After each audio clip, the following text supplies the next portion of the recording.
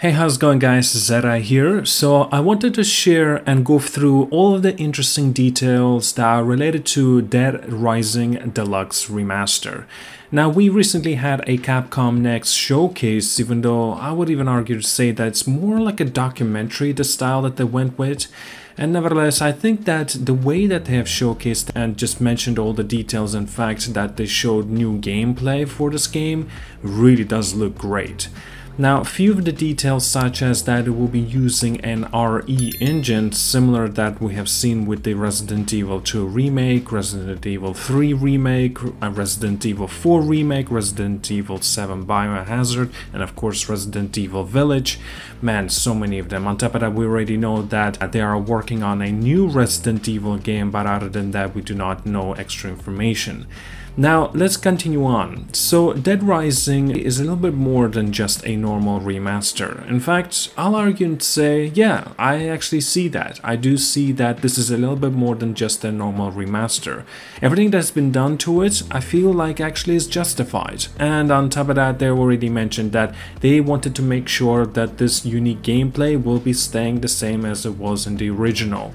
So, of course, now that the game, I believe, was like, what is it, 18 years old at the moment? Like, it is a little bit of a surprise that they decided to remaster it now. Why not wait an additional 2 years and say like, oh, it's finally out since the release 20 years ago. My goodness, just to think about that. If fans are able to play the game sooner rather than later, then of course nobody's gonna argue about that.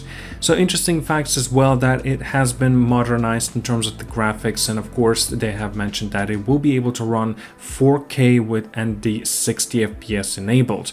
That's awesome. And everything that we've seen as well from its gameplay, it really has a modernized touch. And on top of that, I'll actually say that it's not like it leaves the gimmick of the like old gen consoles that a lot of people have enjoyed playing this game for, but of course it leaves off those jank moments. For example, that finally the voiceover is actually going to be present within this game for all of the characters and all the 9 different languages. So on top of that, there's been an update towards the character models. They look a lot more, well, lifelike, I would say, and I think that they actually look really pretty. And the revamp of the controls, UI, and more quality of life features. One of the interesting features that I noticed that they mentioned, and I think this may be a little bit controversial and maybe a lot of people may not agree with this decision, that they're implementing an autosave feature. Yeah, believe it or not, the game never had an autosave when it first released. And the only way it was autosave was, I believe, going through the bathrooms and the stalls and stuff like that. But now, because they're autosave, this actually could mean that the game may get a little bit easier compared to what it was back in the original release. And it's also, that's why a lot of people feel that, oh man, that's kind of a wasted opportunity, because they could have made it a little closer to a roguelike experience. But now, since it has autosave, well, you can't make this game a roguelike experience. But still, I would not be surprised if Capcom makes some few updates and implements this kind of a roguelike system within this game and removes these autosave features. And thankfully, and the biggest feature for sure, has got that AI improvement, because I have heard very, very bad things regarding the AI within this game, and now that has been improved upon, that is definitely a welcome feature. And on top of that, I cannot believe this, since it's been so long, you actually could not aim and shoot at the same time. Now you can finally do that. And I'm just like thinking and puzzled by it, since like the game since originally released and yet you couldn't actually do that.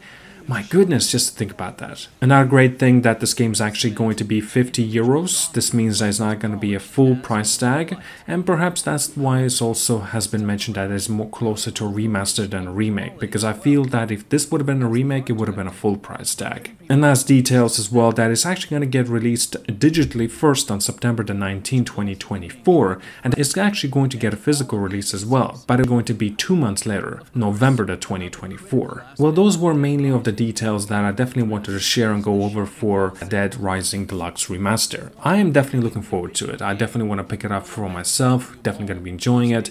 It's going to be exciting. Thank you so much for watching, guys. Let me know as well what you think about this release, well, upcoming release, and are you going to get it for yourself or not? Are you a big fan of Dead Rising or not? Nevertheless, it's going to be interesting. Again, thank you, like and subscribe, and I'll see you guys all later.